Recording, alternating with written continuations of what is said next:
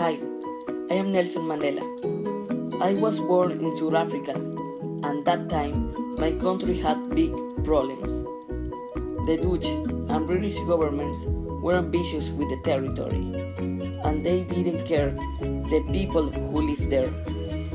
The black people were discriminated, and most of the times they were slaves.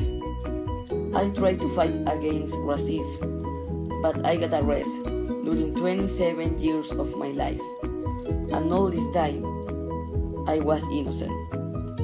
When I got free, I became part of a political list until I became the first black president, and I fought for our rights until my last day of life.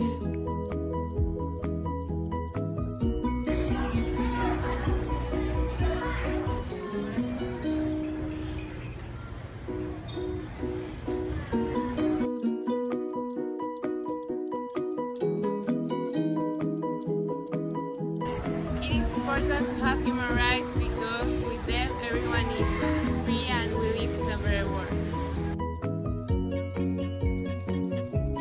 Just because you see a Muslim, it doesn't mean he's going to hurt you or even kill you. You have to treat others equally. Do not judge them by the color of their skin or their religion.